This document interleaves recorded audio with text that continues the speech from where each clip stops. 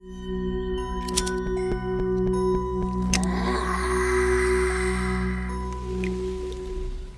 I'm Issa López. I'm director and writer of Tigers Are Not Afraid. I'm very excited to be here at Imagine, and it's my first time in Amsterdam, so what better way to see the city? ¿Qué le hacen a los que se llevan? A los plebitos se los llevan quién sabe dónde. Te está buscando y te va a encontrar. Well, the moment is fascinating, you know. It's the conversation has never been this strong and this focused on the film industry and the entertainment industry, mostly film, caring the way that decisions are made, and you know, to actually look into the very clear realities of the percentage of women doing this.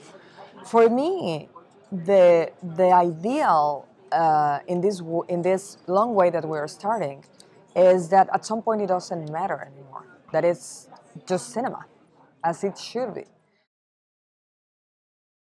Well, you know, it's funny because when I shot my first movie, I was asked that question because it was a lot less of us, and that was not that long ago. That was 12 years ago, and my answer would be none.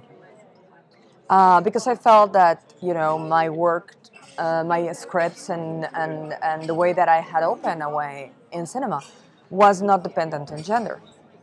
But as time went by, I started to feel the exhaustion of making a certain, you know, allowances and spaces and concessions constantly, because it was so normal that you don't even perceive it.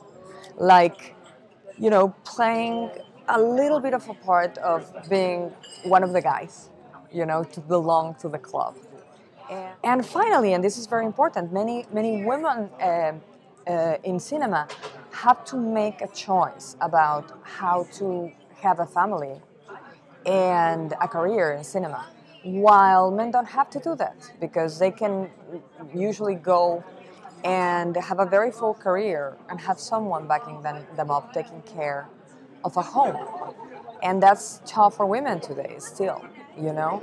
So there's a bunch of things that are not critical, but all put together turn out to be a constant struggle. That's the truth. Not to go into the very true fact that I had to face a couple of times, you know, pressure to play nice. You know, that happens.